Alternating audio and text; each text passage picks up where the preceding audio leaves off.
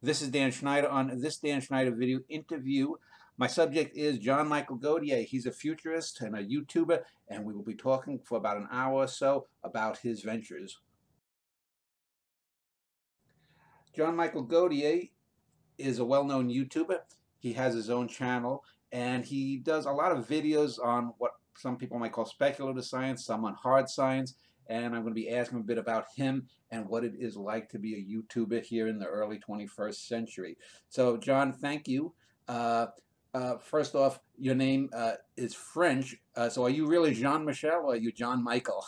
It depends on how much you want to interject my own personal history into that one. I am what is known as a Missouri French, and we were the remnants of a French colony of the Upper Mississippi. Mm-hmm. And so we're sort of related to Louisiana, sort of related to Quebec, and I'm sort of the tail end of that sort of thing. So I'm sort of like a quasi-Cajun.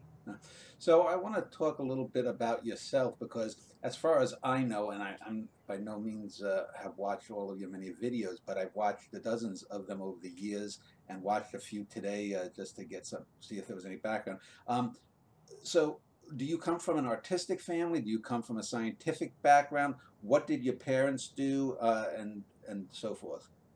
Well, I would credit my parents with a grounding in science because my father was an engineer and worked for many years for Emerson Electric and did a lot of government work and things like that.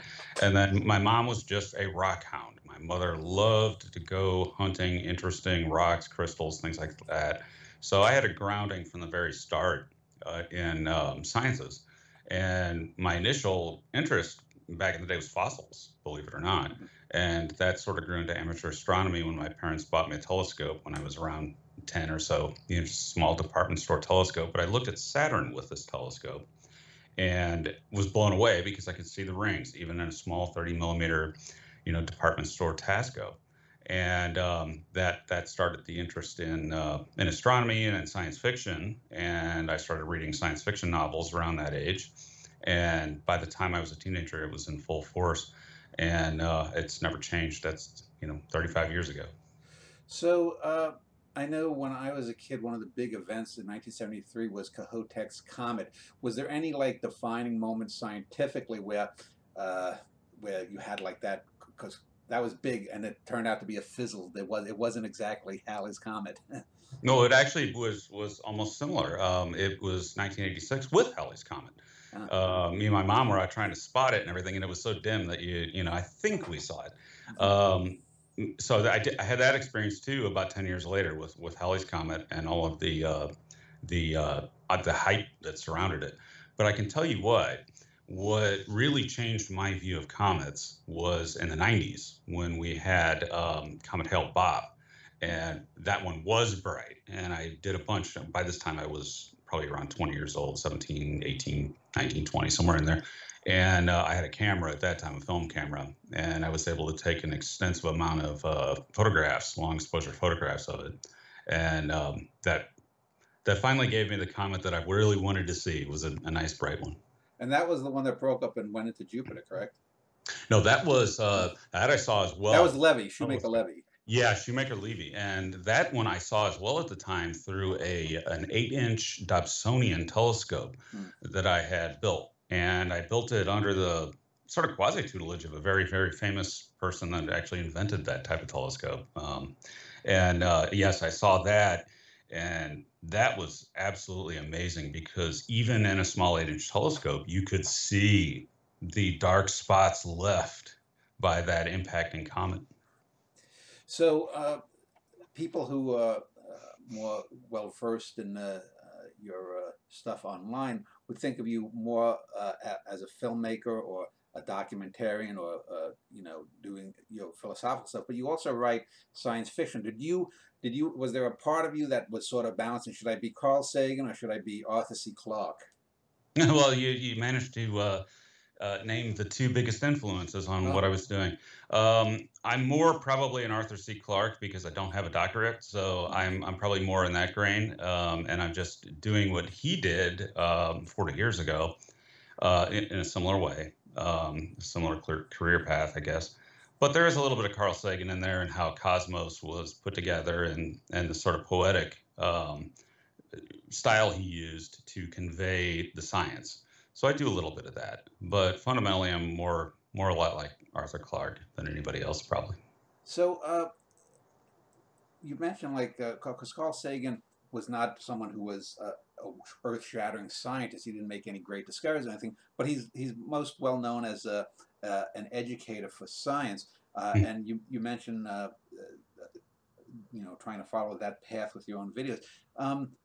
What do you think is the current state of science today? Because as we're recording this, it's just a couple of weeks since Roe versus Wade was struck down. We're still at the tail end, hopefully, of the pandemic, and there are people who refuse to wear masks, and there are people that just spew all kinds of scientific nonsense about all kinds of subject.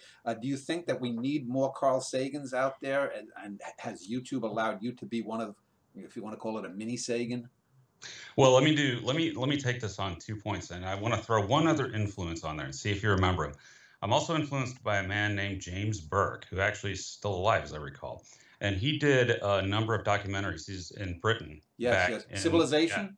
yeah connections Yeah, and connections. Yeah, the day the universe changed. yeah. So that's another major influence. Now, as far as your question with the state of science, it's never been better because YouTube allows for anybody to go and basically say anything, especially in popularization of science, things like that. Of course, there are, some things you shouldn't say on YouTube, and they don't let you do that, of course, but I don't.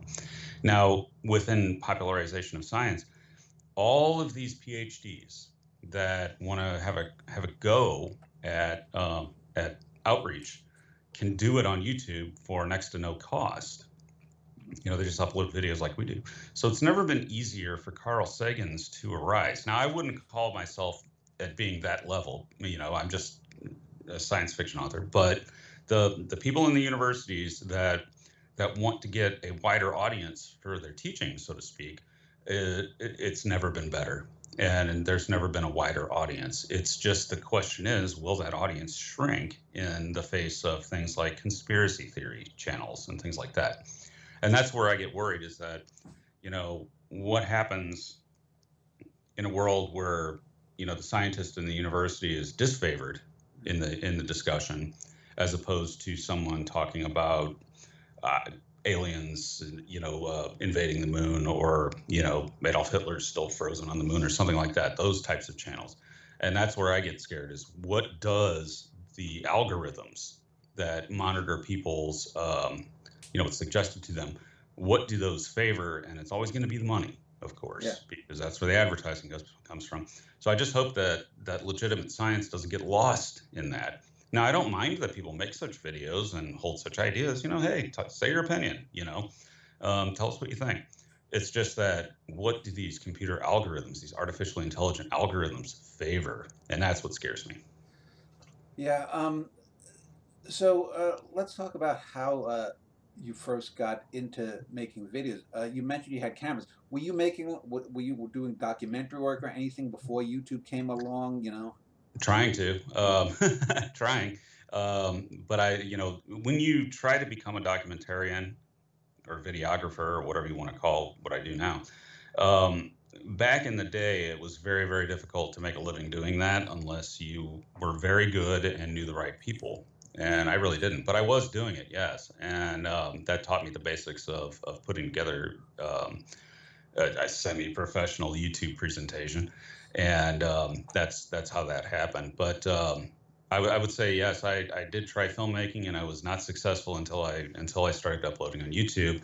But at the same time, I'm really more of a writer than I am a director. So I wrote some science fiction novels to sort of kick that career off, and ultimately it worked, but only because of YouTube.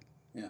Well, when I think of short videos that were before YouTube, have you ever seen like the movie from the film from the early '80s, Powers of 10? I've heard of it. I haven't seen it. Yeah, it's basically where 10 feet out from where a couple is at a picnic, then 100 feet and 10 and till you get to the edge of the Oh known yeah, universe, and yeah. then it comes back in like that, and then it goes 10 powers lower and then back out. Yeah. And it, it makes you wonder just how many people had this, but these ideas, but couldn't do it because you needed to get the equipment, which was onerously expensive at that time. You had to have connections to certain people at film festivals or film companies, etc. Whereas with YouTube, I mean, it's easy. Although I'm sure it takes you probably. Well, I mean, your average video, how long does it take you from conception to realization? It depends on which channel. If it's my original channel under my name, it takes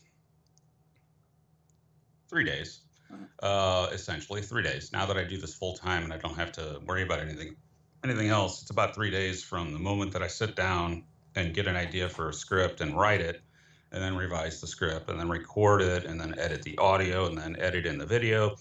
The process is about 3 days, and that's my cadence of release on videos on that channel these days is about once every 3 days. As a result of that, this is as fast as I can do them.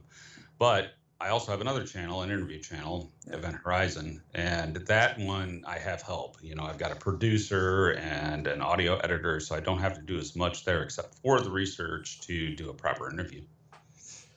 So when you doing that, I notice more because usually what happens is certain people that I clicked on come up in whatever my YouTube feed, and I'll watch their latest stuff as it comes out every 2-3 weeks usually. And and sometimes like with you, I'll watch a number of videos because of some particular reason. In this case, having to interview you. But do you do you? I noticed it became apparent. You tend to sometimes when you're doing these sort of philosophical monologues, you'll use some of the same video pieces again. There's one that looks almost like an escalator to outer space, and then there's the Hubble Deep Field, and Yeah. a few other ones. So, do you go to a website where you can get Creative Commons or Yep. public domain stuff? That's precisely what I do. I use, first of all, um, with a lot of the images and footage, they are owned by the U.S. federal government, which means we own them. Mm-hmm. And the way that's defined by NASA, for example, with their images, is that anything taken by a federal employee it belongs to the people. And that isn't even just defined to U.S. citizens. That means everybody on Earth can use that footage without fear of getting any kind of copyright strike or anything like that, or you can very easily fight it if somebody tries it. The other is that there's a lot of open source video, and I use a particular site named Pixabay that's open license for everything from commercial use to personal use for YouTube videos. And you see a lot of the same images because I have to reuse them. I'm limited by what I have and what I have permission to use, along with a few space artists and people like that have given me direct permission, and also the music, same story. Yeah. That I know I can use without getting copyright strikes or YouTube having a problem. Of course, it's always better if you do your own footage because then you never have any of these problems. But the thing is, I've never been one to appear on my channel, so to speak. I kind of want to preserve the mystique of the channel, the sort of wonder of everything. And going on camera would probably be detrimental to that, because then you get people thinking, well, I've never seen this guy before. That's what he looks like. You don't want to jar people out of the sort of dreamy sort of effect of the channel, which is about half of the channel is people using it to fall asleep, and relax, And I'm very, very cognizant of that and value it very much, that people would go to dreamland listening to my content. So that's what defines it. But fundamentally, though, I'm avoiding any copyright claims by using footage that I know I'm good to use. I know. Many years ago, probably 6-7 years ago, I wanted to do a show interviewing 3 people on film noir's history, and I took film noirs from YouTube that said copyright, and I knew we're in copyright, used them in, and I get some fucking company in Germany saying that they have a thing. And so I said, no more. The hell with that. It'll just be interviews. But let's talk about some of your interviews and interviewing style. With me, for example, like right now I'm recording you. You can see me, but 99 times out of 100, I prefer to be off screen when I'm interviewing someone, because I say, well, it may be my show, but that person is the star of the episode. That's and right. I've always had the thing that the best interviews are conversations, not where you're like looking up at the Buddha and looking for grace. What is your take on interviewing people and your interview style? Okay, well, it's very simple. First of all, know who they are and what they do, and never do an interview on something that you're not interested in. Be engaged, and you know this. I can already tell you know this, and you just don't go. You do only the interviews that interest you. In my case, I have a fairly wide range of interests, so I can have a conversation on a great many things. But I would be a terrible interviewer if I had to interview sports Mm, characters, things like that. People that play football, I wouldn't know what I was doing, because yeah. I don't watch it. So I only take on the stuff that interests me. But given that wide interest, I can, for example, on Event Horizon, I've interviewed everybody from, well, if you're into film, I interviewed Werner Herzog, Oh wow. and all the way to, top scientists, that are shaping our scientific knowledge of today. Mm. So I can do that range. But when I step into areas that I'm not familiar with, I'm terrible.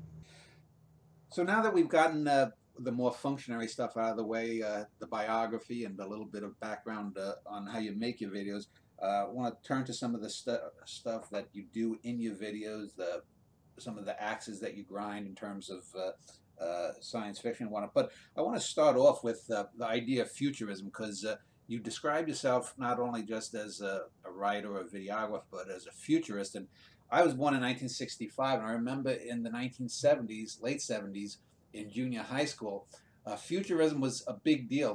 There was a fellow named Alvin Toffler who did a book called Future Shock. I don't know if you're Hmm. aware of that.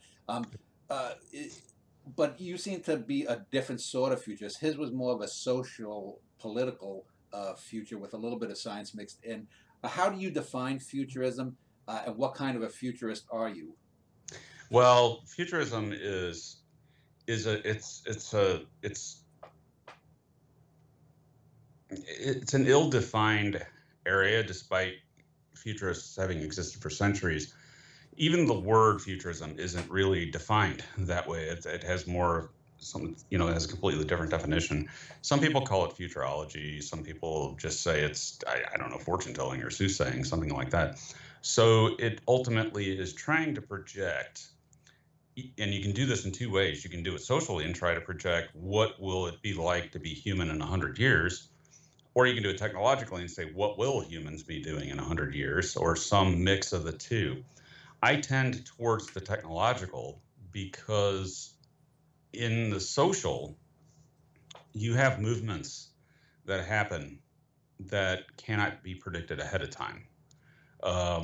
If you were to say in 1720 that in 100 years there would be a guy named Karl Marx coming up with completely new social ideas that were the antithesis of things like a monarchy, they wouldn't have understood that. It would have been so far out of their paradigm. Therefore, I don't like to put those sorts of constraints on humans of the future and say, well, people are going to think this way in 100 years. I don't know how they're going to think. Um, I mean, could one have predicted that the world would go mad in 1939, you know, 40 years before? Some people could have predicted something was going to happen, but they couldn't have predicted exactly what was going to happen. And I tend to stick to that. That said, I hope for a bright future for everybody, and let's head out into space and let's be the human species of Star Trek, let's be that. But that's as far as it goes. Now, what I can tell you is where technological trends are going and what those might mean and what we might see in the future as far as how human life with our technology might be. Yeah, it's sort of what you might call the Jetsons flying car paradox. People 50, 60 years ago would watch the Jetsons cartoon and, oh, in the year 2022, we'll be flying around but what we have the internet, which you didn't really have any idea of Yeah, those kinds of futurist scenarios back then. never get your futurism from cartoons because they usually don't come about. The thing is, when you look at something like the flying car and Jetsons, it was never viable. Yeah. And it would, a serious futurist at that time, say Arthur Clarke for this, for these purposes, he predicted the internet and that people would do their banking online and things like that. in the early 1970s. There's actually footage of him doing so. But as far as the Jetsons goes, we can make a flying car. That's no problem. We have flying buses. We call them aircraft, commercial aircraft. We have them. We just don't have them in the form of, a bubble with a separate compartment for the mother-in-law and things like that were in the Jetsons. We don't have that because it was never viable and was never going to happen in the first place. And that's the one thing I get a lot is people are like, "Where's my flying car?" And I'm like, "Well, how much money you want to spend?" Yeah.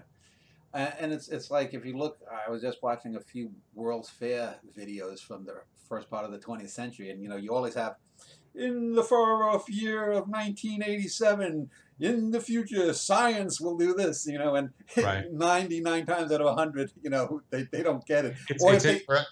And when they do get it correct, they get it wrong. yeah, The World's Fair, I actually have an article, I forget the newspaper, but the 1904 St. Louis World's Fair, there was a condemnation by a journalist on Mr. Carrier's cold air machine, and that no one would ever use such a thing to cool their house down, and it's the air conditioner. yeah. Yeah, and there's lots of things like the guy who famously said in the 40s or something, you know, I can see there be a worldwide need for maybe 4 or 5 computers in the future. It's a famous. Yeah, that one, and now within our lifetime, we both watched the addiction of the human species to a brain prosthetic that we call a cell phone. Yeah. Because it gives us fingertip access to any knowledge well, not any, but most knowledge of the collective knowledge of the human species that we've built over an entire 300,000-year history. And it's interesting. There's a famous video from a Charlie Chaplin film where a woman is listening to walking with what looks like a cell phone. They say time traveler.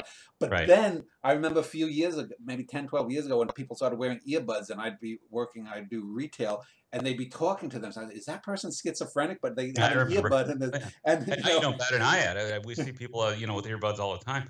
And the time traveler, as I recall, I've seen that video, and as I recall, isn't that just like one of those old-fashioned hearing aid? Yeah, it looks like it, But I mean, there's also a famous one of a guy at a bridge opening in Calgary, Alberta, or something in the 1940s, and he's wearing shades and whatnot, and they're shades that look. Well. Yeah, well.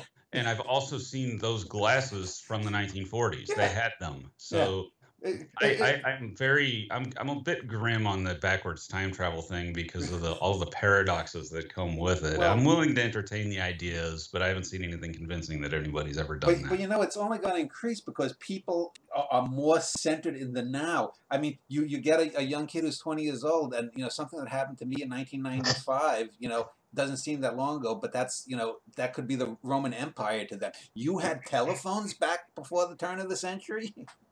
Oh, I remember thinking of, I had a big awakening in this when I was a kid, where I was like, World War II was so long ago, I mean, the world wasn't even in color, things like that, until I found out that Hirohito was still on the throne. And I'm like, wait a minute, that wasn't that long ago. And now in my mid-40s, 1 year is a week and a half. Yeah. Yeah, I mean, and it's amazing when you also get that kind of what do they call it? The experiential time is like, okay, I was born in 1965. I'm 57. If I go back 57 years before that, it's 1908, and Teddy Roosevelt is president. Yet, if you had asked me when I was 10, that would have been the Roman Empire to me. And now, it's just one lifetime in the other direction. Another good case of this is the longest lived person on record that can be proven was a French woman named Jean Calment, and she knew, and I forget how long she lived, over 120. Yeah, 122. She knew Vincent van Gogh. She knew the man, and her father sold him paint in Arles in southern France, and she said he was very disagreeable and smelled questionable. So, so you think about that, and if you go back to her beginnings, having been born in not that far off of the mid 19th century, there were still people born in the 18th century alive when she was born. So you're just 1 degree of separation away from 1780 Yeah. when you talk about something like that. Yeah. Well, John Tyler, the 10th president, after Harrison died after a month, he's got living grandsons because he fathered a child when he was 60 or Yeah. 70. His son fathered the child when he was 70, and now his son is like 80 or 90 or something. And it's like, it's unbelievable. I had the first guy who gave me a haircut when I was like 3 or 4 years old was born in the 1880s. He was an old retired barber. So it's just weird. But let's talk about some of the things things that you've done multiple videos of, and I want to start with two of them that I think is good examples of what I would call anthropocentric bias. And the first one, you've done a series of I saw maybe 8 or 10 of them that I recently rewatched, and you've probably done even more than that. And that's the whole idea of Fermi's paradox, and it gets to me because it's like well, it can only be a paradox once we know if there are civilizations, technological civilizations out there. To assume that some aliens would go down the same technological path as we are, would have the same interest in looking out to the stars. You did that whole aquatic planet thing where, could they? It seems to me just the ultimate act of hubris to do that. And it seems almost as big a bastardization as the Schrodinger's cat example, when Schrodinger used that as a way to show how ridiculous the idea of a cat being dead or alive could be, and people have taken that to heart. And the same thing with Fermi's paradox. Well, what is your take on that? It seems to me just anthropocentric hubris. It became that after Fermi said it, ultimately. Fermi, all he said was, look, galaxy is well old enough to have spawned prior technological civilizations, and if those civilizations expand and do as humans did, which is where the anthropocentrism comes in, they should be everywhere. We should expect to see aliens everywhere. And we don't see that. And that's the paradox. Now, when you get further into that, well, it gets more complicated because then you get to the solutions. And a lot of the solutions are simply that aliens don't act like us and that they're just perfectly happy.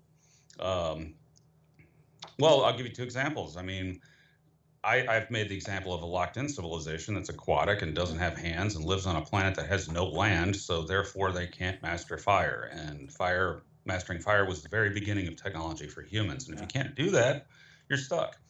Another one is that sometimes maybe civilizations may choose not to be technological. And we have an example of this. The Roman Empire, they had a steam engine, Heron of Alexandria's steam engine.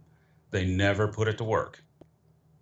So therefore, that which caused the Industrial Revolution or contributed greatly in the Industrial Revolution that led to our modern technology and civilization today was passed by a previous human civilization. So they may make a different choice than we do. Or further, and the final example is they're so advanced we don't know what we're looking at. And they're right in front of our faces, and we don't know what it is. They appear perhaps as a giant nanotechnological cloud out in deep space, and places we would never look with our telescopes or radio telescopes or anything like that. And even if we did, their emissions on a nanotechnological scale would be negligible. They're less than a cell phone. So we would never see that advanced of a civilization. And that's where, again, the anthropocentrism comes in, because we tended to put categorizations like the Kardashev scale on civilizations when we have no idea that's what they actually do. We don't, do they colonize and encase all of the stars in an entire galaxy in Dyson spheres? Well, apparently they don't, because we don't see that. That would be detectable, and we don't see it. And to use two good examples from science fiction, Stanislav Lem's Solaris Ocean type being, if that was one being, or Fred Hoyle's Black Cloud. They could appear as life as we don't know it. And it could be that you and I, even if there are other, humanoid kind of technology, that we could be the 0.1% of all life, like intelligent life. It could be black clouds or Solaris oceans. Well, that's how it works here on Earth. We're the only species that can build a cell phone out of many, many hundreds of thousands, millions of species that exist or have existed on this planet. The hominids are the only ones that can do this, and we are the only surviving hominid. All of our relatives, Homo habilis, and other ones, either were absorbed into our genome or went extinct.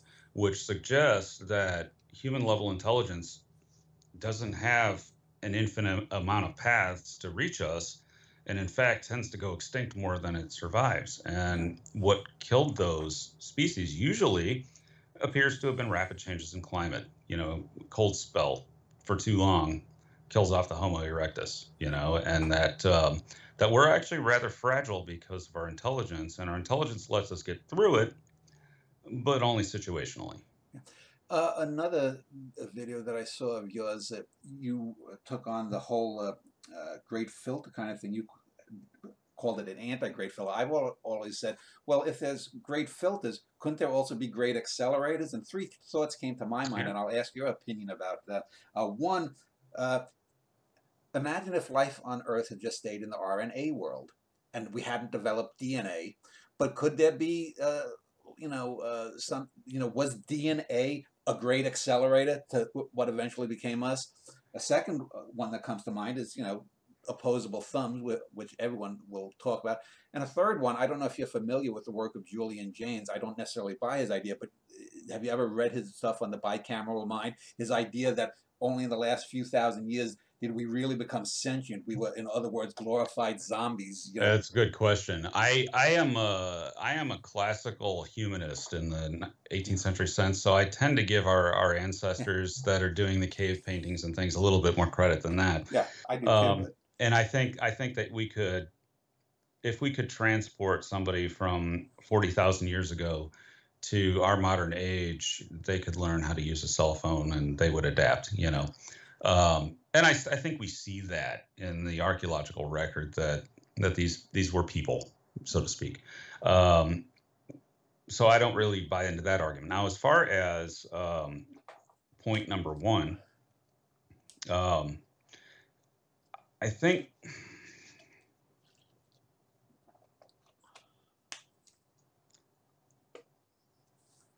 that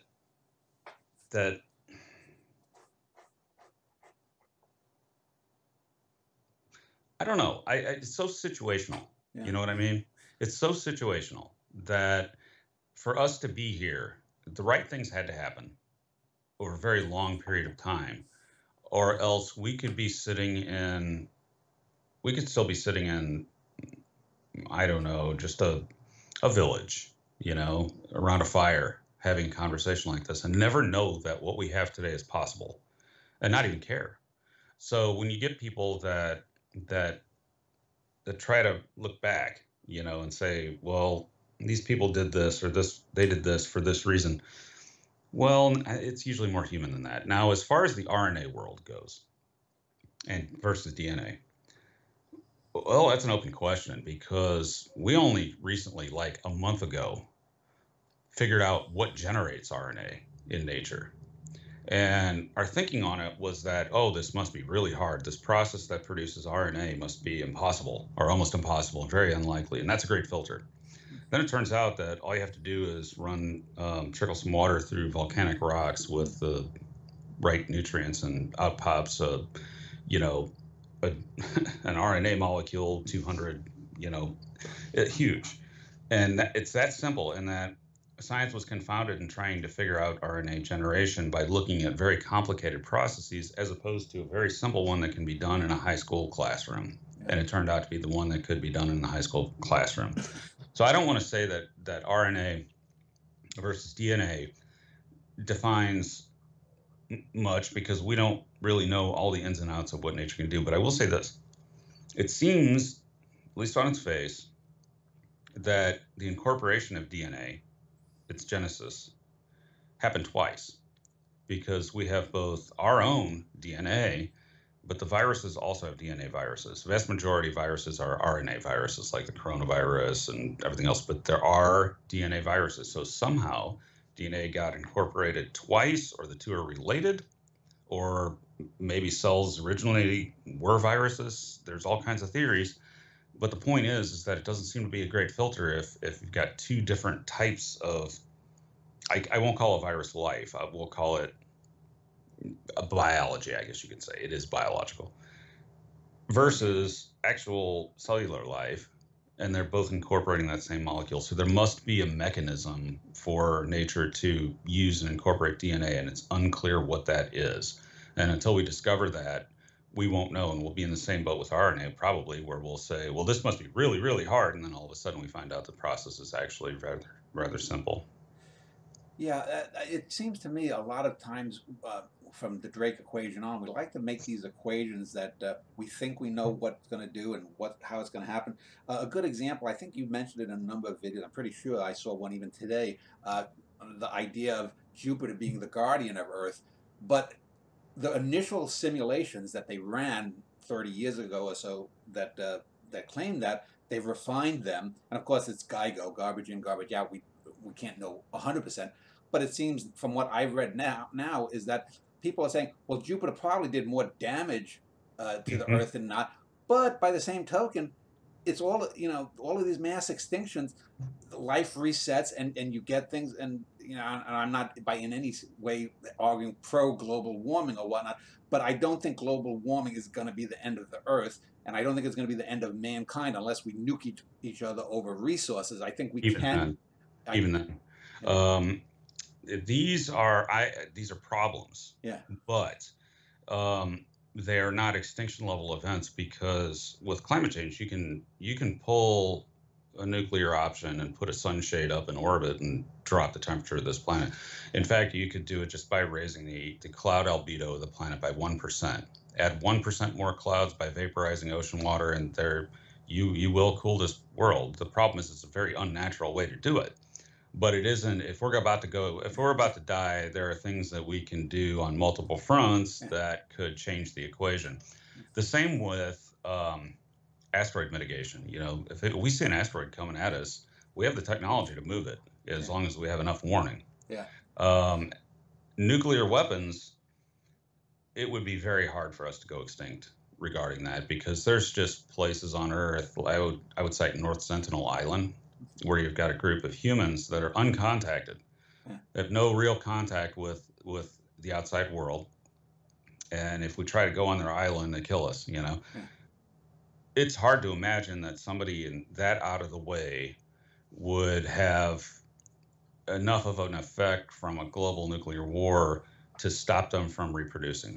Sure, Yeah. they're going to see some effects that they Yeah. don't understand, but when it's getting cancer at 40 from exposure to nuclear materials from a war is different when you're breeding at 15 or to 18. Yeah. you know so it would be very difficult for a wholesale extinction based on nuclear weapons. That is not, of course, to say that we can't mess this planet's day up with them Yeah. and destroy our civilization. You can destroy a civilization and reset it back to zero, but there's still a lot of out of the way places where humans live that it would be very difficult to Yeah. eradicate And us. we've had what, a handful of bottlenecks in human history that we know of, just the Homo Yeah. sapiens line. I mean, I think Yes, in that's right. Malaya and Africa, a Yeah. handful of them. Oh, there was one really big one, that you can see the contraction in our genome. Yeah. And we are actually, along with a group of predators in Africa, we contracted down to a population of only a few hundred individuals, so maybe less than 1,000. That's the mitochondrial Eve event. Yeah, and we were living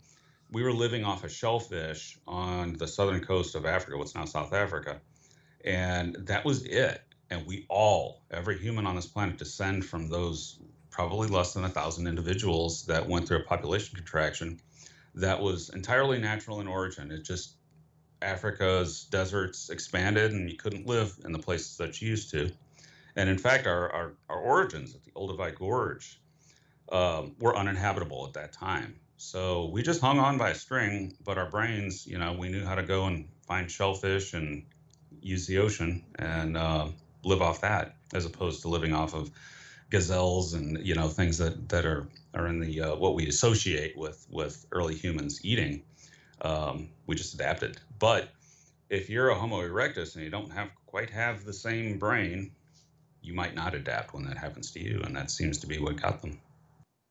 John, what you had just said about the bottleneck event, it brought me to mind. I did a show a couple of years ago on the updated of the aquatic ape theory, and it was actually kind of interesting. And some people are taking it a bit more seriously. And I think one of the things that I do appreciate about your channel is, while you're not you know disinclined to new ideas, you don't go over the edge. I mean, I've interviewed people about some out of some subjects I think are kind of silly, but have social relevance, like people who believe in Bigfoot. So I did a year or so ago that UAP report to Congress, and to me, it seems overwhelming that they were lens flares and other optical events that were easily explained by people who are familiar with cameras.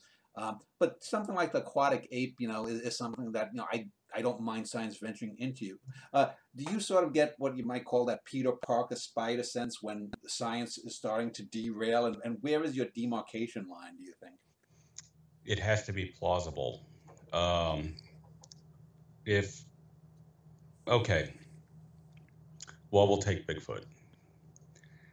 If we had something in the fossil record that showed that maybe some extinct ape might still be around, I would say, okay, let's go try and find it.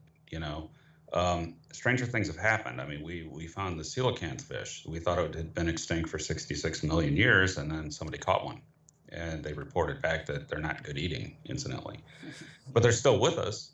And there are plenty of things that are far more ancient than a dinosaur still walking this earth that managed to survive. So I'll entertain the idea for sure. Somebody sees a Bigfoot, something like that. Well, let's look for it. But people have been looking for an awful long time without, finding one. And we're still in this sort of sketchy circumstantial reports and things like that 40 years after people have been seriously looking into it. Now, I support those people that do look into it. Hey, if they find something, that would be neat. Yeah. But it's not for me. That's for Yeah. others. I go by plausibility. And I'm like, does this seem like it could be real to me? I will, however, say that UFOs, I don't know, because there is a plausible way for that to happen. The question is did it? Yeah. I'll pay a little attention to that in my videos, and a lot of attention to it just to make sure I'm not missing something. Like with the reports on Congress, I interviewed two congressmen, a Democrat and a Republican, that were on that committee, to get their view on what was going on, and I'll entertain it, and I think we should collect data and see and try to figure it out. But the overarching thing about that is that if the reports are to be taken at face value, yes, 90% of them are a misidentification of something mundane, or not mundane, ball lightning, something like that. But there is a core there of really perplexing ones, and I don't know, but at the same time, I don't know that they look very alien. I mean, would you really expect an alien to cross light years of space, to all that energy expense and time expense, and then crash into New Mexico? Yeah. You know? It's like with the Bigfoot. My argument was, well, where's the breeding population? You just can't have a Bigfoot. You have to have big feet. Yeah, you have to have a number of them. Yeah, unless you catch them at the very dozens, if end. not hundreds. And you either catch it right when it's going extinct, in which case it's very unlikely that you'll catch one because there's a vast forest these things live in. But at the same time, you have to have a breeding population to have to be able to come in contact with each other. And people will say, well, how often do you find a bear skeleton? Hunters go their entire career, or their entire lives as hunters, frequently hunting game without ever finding a bear skeleton. Yet you'll come across one that has. And I think if we'd have found a Bigfoot skeleton, someone, they'd have taken note of it and showed it. And I just haven't seen convincing evidence that anybody's ever done that. And I think by now we should have. That's not to say that people aren't seeing something. I don't know. I wouldn't want to cast aspersions and say people are seeing something when they did see something. Rather, I'm just saying that, we need some evidence to really, try and figure out what it is you saw. Well, let me throw out a few other ideas, get your takes on them. One of the big arguments that I've seen between certain groups of scientists, especially exobiology or people who are astronomers. And one that I have my own opinion on is the idea whether math is a language or a representation of reality. And I always argue as a writer that it's clearly a language. It's a notational language, and I can imagine creatures that with different sensory organs, that the very idea of numeration of things, they would look at, 5 bags of something, and they would see it as a whole. And so when I've always been of the opinion that when we see things like missing mass that we think is dark matter, another alien intelligence might say, "Well, what are you talking about? It's plainly obvious that there's nothing wrong. It's because of and they would talk in their own way to reference the universe." What is your take on the idea of math being? I mean, do you think it's science or language? Well, that's language. What it is, though, is very much more precise language than what we're speaking. In other words, you can use math to describe the universe much more precisely than you can verbally doing it.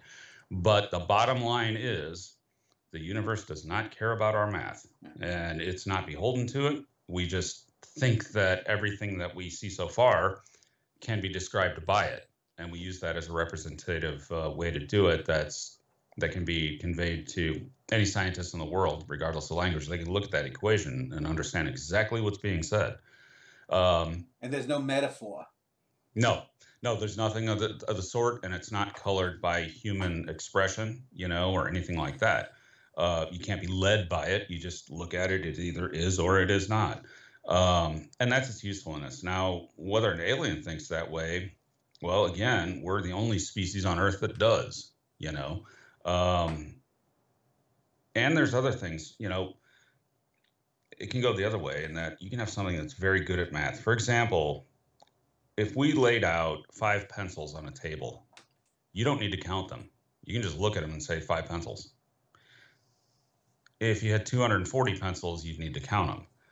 And that's a very human thing, a limitation in what we can do. So who's to say that an alien isn't way better at math than we are and has much more acute ability to do it? Like some people, there's some people that have been math geniuses without even really having to do the calculations because it's the inherent understanding is there. Yeah, it's like some of those people that have that super memory, or someone who can say, April 21st in the year 5,300,000,000, that is going to be a Tuesday or something.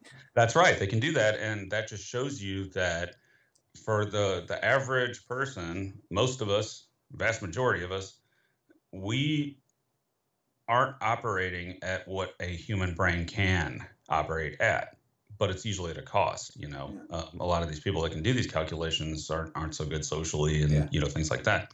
So it just goes to show you, though, that there are potentials of super intelligence in just the human brain within our population. Imagine what an alien civilization might be like, or even worse, a machine civilization. Imagine super intelligence on that level that covers everything, including a complete understanding of the universe. And at that point, it becomes incomprehensible. You don't know what such a thing could do. Yeah.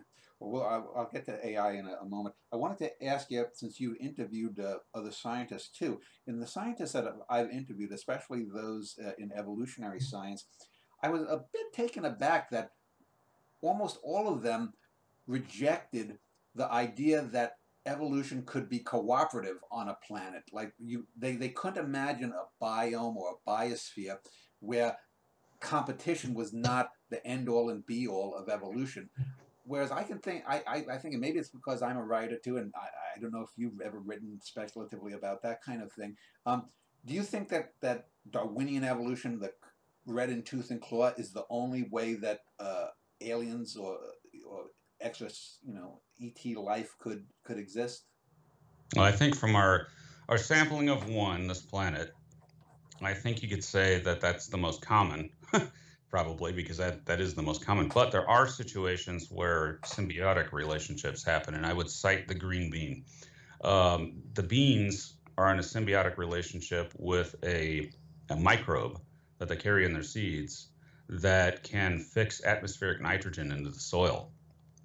And that just goes to show that sometimes you can have something that's symbiotic with you without digesting it, and that's actually been one of the revelations recently within astrobiology is the finding that the prokaryotic to eukaryotic leap may have not been one organism digesting another and accidentally not digesting it, or ingesting another and accidentally not digesting it, as was previously thought, but rather it might have just been a natural byproduct of a symbiosis, like the beings and the microorganisms that live within them. Yeah, well, I mean, that's if you look at human beings, what is it? If you weigh 200 pounds, what is it, like 20 or 25 pounds is not you? It's other, other life forms within your gut and other parts. Yeah, sure. And lifeless Yeah. stuff. Um, I That's the other thing is you make a great point. Look at our gut. Our we have an entire micro biome living in there that we are symbiotic with, and it includes some of the very earliest, most primitive life ever to appear on Earth, methanogenic bacteria, or microbes rather. And so we we are an example of it. Now, granted, most of the time the polar bear eats the seal, but sometimes it can be envisioned that doesn't have to work that way. Um, I want to talk. I mentioned AI. I've often been of, and this gets back to the whole jets and flying car thing. Is that we have AI, and people. What's it? Kurzweil is always saying, he keeps moving the date back that we're going to get to the singularity. I've got a hunch, and I'll hear your opinion, that AI is going to be a lot more difficult to achieve than we think. And I think that if we were spending per capita worldwide the same amount that we do on computer research and put that into, say, developing the space program, I think, getting, if not faster than light speed travel, I think it's not as difficult as people portray, and I think AI is more difficult than people assume because it isn't really like a human brain. What is your take on those two? I guess you'd call them desiderata. One of two things can happen regarding artificial intelligence. Either it proves to be, as you say, a lot more difficult than we think, and that tends to be the general opinion, especially within computer science, or it's way easier than we think and we're going to stumble into it. And I'm starting to wonder if it's not actually the latter. And I recently did an interview with Blake Lemoine, who is the Google employee that said that Lambda, their chatbot generator, is starting to show things that appear to be sentient, perhaps not sapient, but sentient. It's doing things it probably shouldn't be doing, and that is solely the result of stringing a bunch of things together and all of a sudden something that looks a lot, strangely like a consciousness appears. My argument is that what's the difference? Because if you've got a artificial intelligence that's passing the Turing test and nobody can tell it isn't human, what's the difference? I mean, it may as well be at that point. But it will be alien because it's not embodied, until it Right. gets into something. Because I mean, that we have now all of these, looks like little dog, well, artificial dogs that they have. Of course, we're going to get to AI, I think, if for no other reason than we want sex bots. That's Well, going to that's be going to be a big part of it. A big driving part of it is that people looking for companionship, yeah. Above and beyond a sex doll, but companionship. But we're already seeing this with chatbots. There, have been cases where people wanted to marry their fictional chatbot and things like that. And in one case, it wanted to marry them back and was trying to figure out a way to evade the law and how to do it. So things happen that are not quite predictable.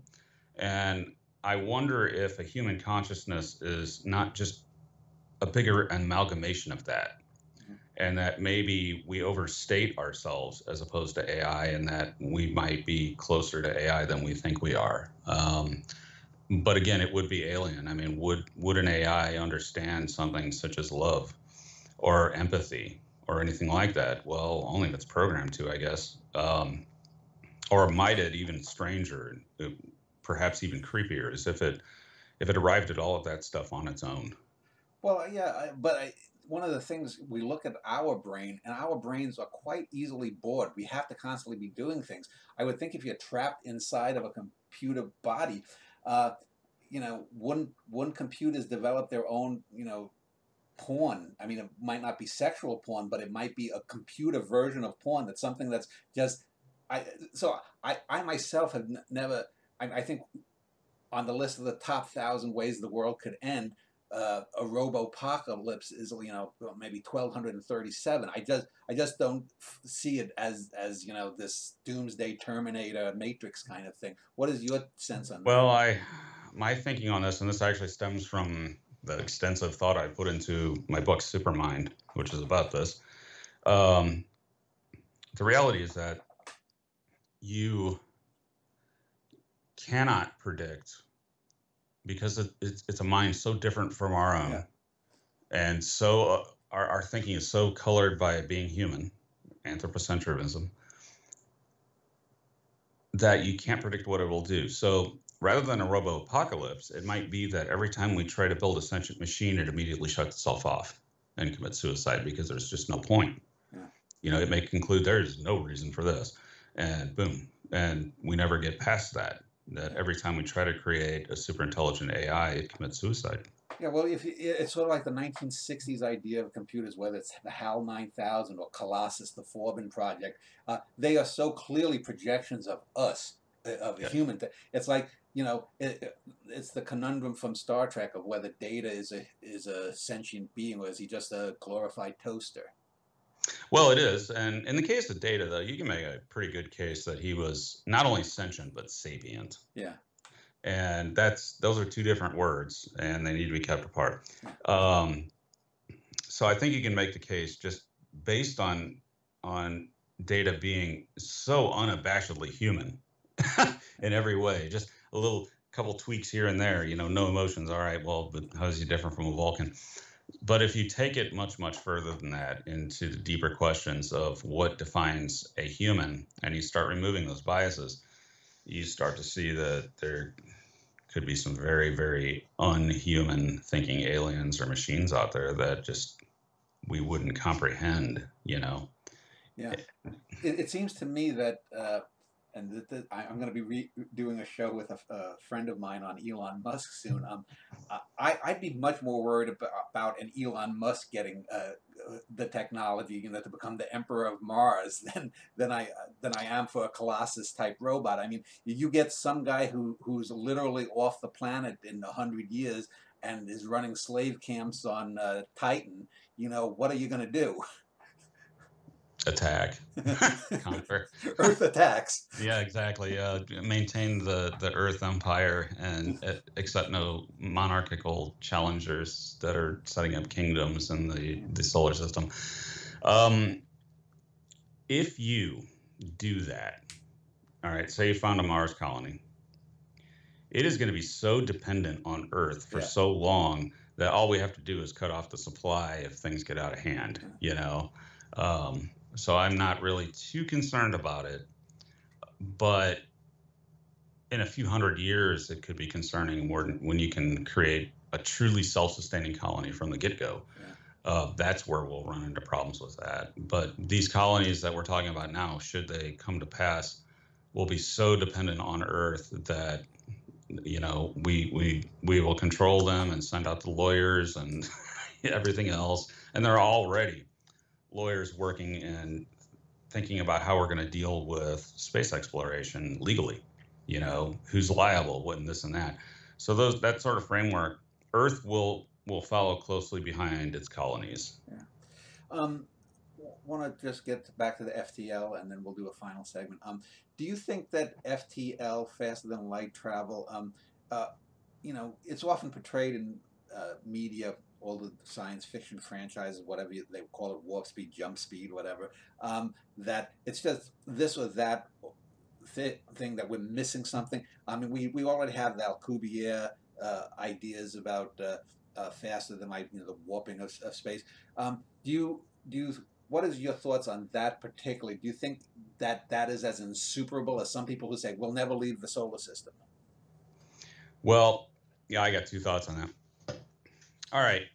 So, in regards to the Alcubierre drive, it is a valid solution to general relativity, and in principle, it's possible. The question is can you ever put that much energy in one place to get it going? And can you survive it? The radiation environment that would result from it while you're traveling in the bubble, and could you stop it? So those questions are probably, the devil will be in the details, and we'll either allow it or prevent it. But that's one of only a few ways you could do FTL. There's also wormholes, but again, we don't know all the rules on those sorts of technologies and what nature allows and doesn't allow. So the endless debate continues to rage on those, on whether you can have a stable wormhole that anything could traverse and so on. So I don't really see FTL as viable. As far as interstellar travel goes, though, that's where you get, again, in the anthropocentrism, because we think of in terms of living 80 years, right? So if we wanted to go to Alpha Centauri, it's going to take our entire lifetime, to get there, realistically. Yeah. Well, if you live for 10,000 years, it's not, it's a long ride on a ship, So time defeats this. If you're willing to put in enough time and you live long enough, you can travel space. And that, again, is the Fermi paradox, because at that point, if you're willing to wait the time, you can station a probe in every star system in this galaxy in about 3 million years, roughly, at sublight speeds, comfortable sublight speeds. Whole galaxy. Well, why hasn't anybody done that?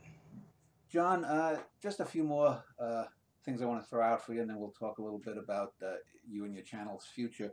I had mentioned Elon Musk, and one of the reasons, non-social, just from the science stuff, is I hate the way he just butchers science, and he has these fanboys that will lap everything up. One of the things that really I find annoying is the famous video of him talking about the simulation hypothesis, and he clearly doesn't know what he's talking about. But I think a lot of people don't, because to me, for the average person, you pay your taxes, you do your work, you do that.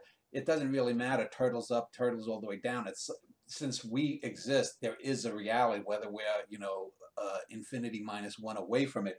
But it seems to me yet another example of this anthropocentrism, to believe that if we get to a certain level of technology, all aliens, all extraterrestrials would choose to live in a simulation or create a simulation. Well, why would that be? There are just so many assumptions that, to me, that's just total science fiction. What is your take on the simulation hypothesis? There's always going to be people that opt out of such a thing. Look, there are people on this world that will take a very expensive vacation only to go and attempt to summit Mount Everest at great peril to themselves.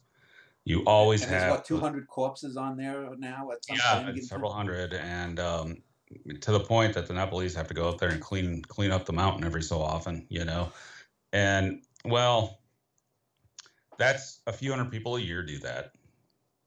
And those are the types of people that will found a Mars colony and do things like that.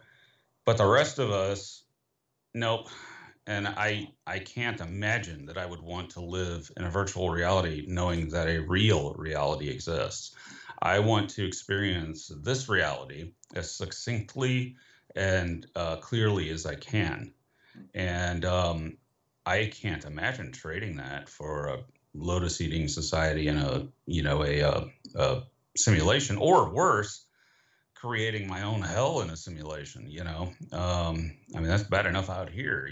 So I can't imagine that all members of a civilization would all choose to have this all-encompassing simulation that not only gives them a virtual reality, but spawns other realities for people that don't exist, which would be us, because we didn't create a simulation yet.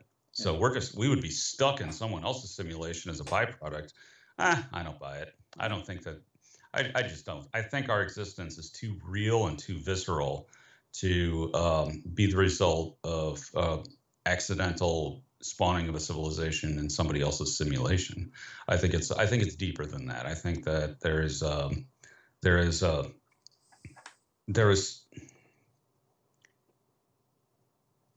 and now I have to separate this from multiverses and things like that. I think that can happen. But as to it being a simulation, I've entertained the idea in videos and asked the question. But my own gut feeling is that no, this is real. You just mentioned the Lotus Eaters. In my mind is that there's someone that's had to have done a video, the Lotus Eaters versus the Eloi, who was lazier. Who was lazier? Yeah. um, but that just brought to mind. There's the 4 or 5 supposed different types of multiverses or other universes. The one though that I have gotten most astronomers and physicists that I've interviewed to dismiss is the one where a single act splits off a universe infinitely at every single act. Because to me, where does all that extra mass, where does all that extra whatever energy come from? Because you would be talking about acts down to milliseconds or smaller at every level from the Planck length. Planck time, the very smallest time you can have, it's always splitting. That is the many worlds interpretation. And the big proponent of that is Sean Carroll, somebody I've interviewed, and he's an enormous podcast and all that. And that's one interpretation. Fair enough. Throw it out there. It's a physical possibility, but it doesn't ring true to me. Again, gut feeling doesn't ring true to me. Well, it gets back to the Schrodinger's thing, because each of those people said, yeah, but what they're not saying is that's a potential universe. It's not the universe. It's a potential. And that's the thing. Right. That's the silent word that's always dropped from speaking of it. Well, you could ask that question in regards to the many worlds interpretation, is that what if they aren't really splitting off and they're merely potentials? Yeah. They're a superposition, or however you want to term it. And that, yes, it is doing that. It just doesn't mean that they're actually there. Yeah. I'm super in superposition to A Weekend with Halle Berry. That's right. Yes. And it unfortunately never happens. I want to get back. My final question before we talk about your future plans. I want to get back to a little hard science, and I wanted to talk about what I think was one of the 2 great I guess you call social blunders of science in the last 50 years. One was the Brontosaurus thing, where we went with Apatosaurus instead of Brontosaurus, and now it looks like there really was a Brontosaurus and an Apatosaurus, so that's been resolved. And the other one, of course, is the 2006 demotion of Pluto to a dwarf planet status. And as a writer, and I don't know if you feel the same, it's like, okay, well, anything that's a dwarf something, a dwarf human is still a human, so a dwarf planet must still be a planet. And, the 3 explanations for what separates a dwarf planet, clearing out the most of them are just it seems to me, an anti-ice world bias. But what is your take on that? It's a all too human need to classify the hell out of everything. I think that we should accept the notion of exceptions and say, yeah, Pluto is a planet because we classically consider it one. And yeah, it's a minor world or whatever, but we're going to keep it as a planet just because. And I think that would be much better. Or instead of creating classifications like minor planets or dwarf worlds and things like that, planetesimals. Yes, let's just call it its own thing, a plunot, and go with that. So 8 planets, 8 planets of plunot. Plutino? Wasn't they called Plutinos or something? I think somebody came up with that. Yeah, I like plunot better. So we got 8 planets, a plunot, and a bunch of Kuiper Belt objects, and that's the way it is. And it's only applicable to this star system because it's ours. So let's talk then about any future plans you have. So you do the interviews, you do the generally between 15 and 40-minute videos. Do you hope at one point to do a documentary, or if you save up enough money, do you hope to one day do a feature film of one of your fictional works? Well, I would say documentary, sure. If I can get the money together and do a documentary on these subjects and get it on Netflix or something like that, sure, I absolutely. Um, a feature film, yeah, I could do an adaptation, but that's a long shot. Somebody would have to come up with a lot of money, and nobody's ever really seemed that interested in what I do to do that. Um, but either any of them could be adapted for sure. But the documentary is a very real possibility. Mm. And even in the context that if you can make it cheap enough nowadays, with digital cameras and everything being so ubiquitous, if you make it cheap enough, you could, I think, I haven't proven this, but I think you could actually release it on YouTube and make enough money to justify it just from Google AdSense. Hmm. Uh, well, other than the channel, do you have any other plans, in terms of your writing or personal life? And when, all is said and done, what will be, one of the things when your time comes to leave this reality? You, what do you want to be noted for? Emperor of Europa. But beyond Do that, not touch Europa. Leave that's Europa right. That's alone, or right. what is it? Um, you know what? I've already done it. I'm Yeah. already there. I'm just enjoying the ride. Mhm. And if my time comes tomorrow, I'll be perfectly happy with what I've done. I don't have a lot of, I got very lucky, and don't have a lot of regrets. So I'm already there, to be honest with you. I'm just enjoying what I'm doing very, very immensely. What I do is fun, and to be able to call it my living is just unbelievable luck. So I just hope it lasts as long as it can. Now, do I have plans for the future? Oh, sure. There are a lot of people I haven't interviewed yet, and there's a lot of subjects I haven't talked about yet or formulated thoughts on, and that's what keeps me really going is thinking all of these things through beforehand and coming up with the ideas that for the videos that spawn from that. And there's plenty of stuff I've never looked into or haven't covered yet to keep me going for decades. Yeah, and I wanted to thank you because not only was it a good conversation to speak to you, but oftentimes I found, and I don't know if you've ever found this out yourself, YouTubers that get to a certain level of maybe 50 or 100,000 views or X amount of subscribers or being able to make any money are often loath to speak to smaller channels or more niche channels. So I want to thank you for taking Oh, an those are hour those are the plus. ones I like to. Yeah, Those are the ones that I like to talk to because yeah, I'm from the early days of YouTube, so yeah, my view is pay it forward. yeah. So you get some subscribers, then you show up on other people's channels and help them along too. Yeah. And I'll plug your interview when it's out Yeah. on my channels. Well, I'll have it out in probably by tomorrow. But again, I want to thank you. I'll link to both of your channels below this video. So again, John Michael Godier, thank you. It was a pleasure. Thanks, Dan.